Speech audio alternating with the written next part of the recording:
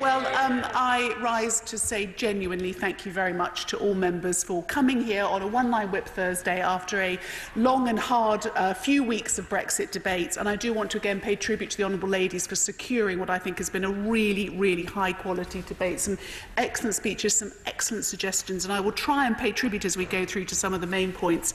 And of course, there were so many good questions that I'm not sure I will be able to respond to all of them, but I'm very happy to respond if any colleague wants to stop me or ask in writing on some very specific points. But essentially, what a joy it was, Madam Deputy Speaker, to debate, as I think my honourable friend, the member for Richmond Park, said, something that will affect us all for the next 30 years rather than the next 3 years, something that is actually so fundamental to the way we live our lives that it deserves much more time in this place and much more discussion outside it. And I would be delighted to spend many more hours in this place, on the front benches or wherever, debating these particular issues. I will give way. I'm very grateful to the Minister for giving way. I entirely agree with everything she's just said about the importance of this, and perhaps you just agree that when 72% of the public have expressed, I think in an opinion poll, that they are either very or fairly concerned about climate change, that the more time we spend talking about it here would be welcomed by them as well as us.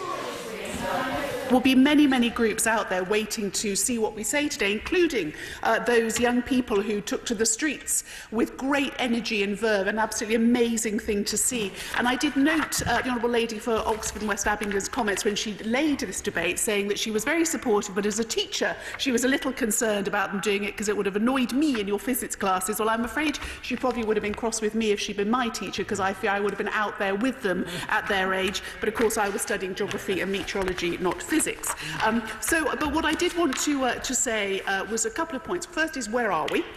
Secondly, why we need to do more, and thirdly, why I think this is so incredibly important. And by the way, I do welcome a really, I think, collegial cross-party tone. There were some political digs. I'm not going to get into political point scoring here, because actually, unless we pull together on this, we will not make progress. This has to be a cross-government, cross-party, global initiative, and we need to have a lot more consensus than we have had. But I will say, following the last excellent debate, happy St David's Day for tomorrow to the very many Welsh members. But actually, as members of all four nations in this country, in this great group, we can take pride in the UK's record in tackling climate change. We were amongst the first to recognise the problem. Indeed, Mrs Thatcher spoke about the impact of human activity on the climate back in the UN in 1989. Sir Nicholas Stern's incredible work in 2006 laid a pathway for how we had to think about the problem. We used cross-party strength in this place to pass the world's first Climate Change Act 10 years ago.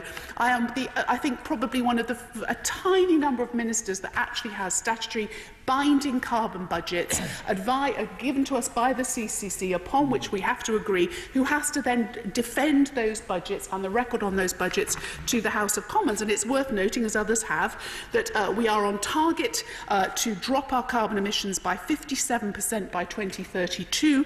Of course, we need to get to 80% by 2050. Some will say, well, we haven't yet set out exactly how we're going to get to those targets. We published the Clean Growth Strategy, I think the most comprehensive document I have ever seen from a government, setting out policies and proposals to decarbonise right across our economy. And I'm happy to say that we have delivered almost all of the action points and commitments that we've made so far. We know we have to do more, and we will do more, and we actually have to go further than those budgets, which I think is the point of the debate today. We were also the first major industrialised nation, briefly of course. Very grateful to my right honourable friend. She and I have often discussed the question, but I hope she will acknowledge that the provision of the basic charging infrastructure on the trunk road network now proposed by NGC is a huge step forward, because if we can cure range anxiety for electric vehicles, we might see a tipping point, which would have a big effect even on the things which the right honourable member, the former Secretary of State for Energy, mentioned. I think my right honourable friend makes the point very well about some of the things that government can actually do. So much of this is a combination of the public and private sector working together, but there are absolutely parts of the equation where government can and must lead through legislation, through incentive, and I entirely agree. I do just want to try, I will of course try and take as many interventions, but I do want to respond to some of the points that were made. I was making the point that after this very startling IPCC report, very, very worrying, we were the first developed country to actually ask for advice on how we will achieve that. We've asked for how, we've asked for by when, and we've asked how much it is going to cost, because we have to be pragmatic about this. We have to recognise the need for urgency, but we cannot bring forward policies and proposals that do not command the support of people we represent. We can see what happens just across the channel, what happens when we do that. And I will give way briefly, yes.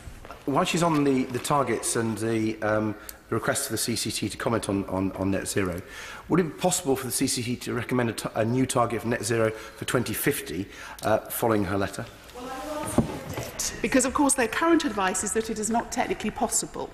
And so what I've asked them to do is to set out very clearly when they think we should be able to achieve this, and I look forward to sharing that information with the House, and I think a debate would be very appropriate. But it's not just actions and policies and words, it is actually delivery. So, as others have noticed, the PwC have said that the UK is at the top of the G20 leaderboard in this space. Since 1990, we have cut emissions by more than any other developed country as a proportion of our economic growth. And the reason that's important is the best way to cut emissions is to have recessions, which is not a good thing for the prosperity and the future of our constituents. And I think it's extremely important, therefore, that I will give way just in a moment, that we recognise that progress, we celebrate that progress, but we do commit ourselves to do more. I will give way.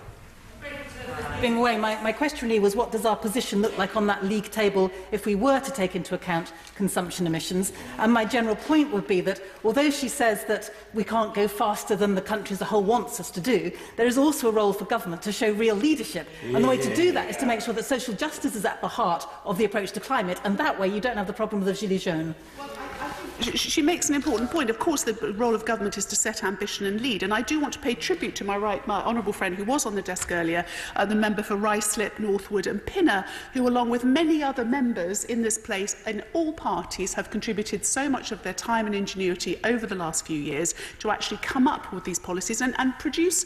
And I accept her point about the calculation, but that is the basis on which that chart is calculated. So all countries are having their consumption emissions, if you like, on the honourable lady's point, not necessarily allocated, but the point is on that basis we have led the world, and that is something that we should absolutely focus on. I will talk about some of the other things that we've delivered, things I would hope the Honourable Lady would feel pleased about for once. Last year was a record year for generation of power from renewables. We were at 32%. She's heckling like one of the Gilets jaunes. I wish she would listen and behave like the elder stateswoman she could be. We've had the world's first floating offshore wind platform in operation. We've set out an auction structure for offshore wind. Offshore wind is actually rather important in decarbonising our energy. And we had the first set of coal-free days since the Industrial Revolution in our energy generation, which has allowed us to take global leadership in the Powering Past Coal Alliance to encourage now 80 other countries, states, cities and companies to operate in a coal-free way. And I'll give way briefly to the Honourable Lady. Thank the Minister very much. She's short of time, and whilst I recognise all of those achievements, would she not agree with me that if we're really going to meet the highest possible necessary carbon neutral targets, we need to be investing more and more in renewables and less on fossil fuels? And that is why I'm about to bring forward the offshore wind sector deal that sets out how we will continue to drive that capacity, why we are spending almost £6 billion over the course of this Parliament on how... I would just love to make some progress because I've only got 3 minutes. I do want to let the Honourable Lady who called this debate... Okay, so having given way very generously, I will say this, Madam Deputy Speaker. I entirely accept the challenge of working farther and faster. We must keep leading from the front so we can avoid the climate catastrophe that others have been eloquent about. We must find the new opportunities that this transition prevents. We must repair our ecosystems, and so we can look the next generation in the eye and say that we did what we had to do to protect our planet. For your future, we protected planet A because there is no planet B. We're on.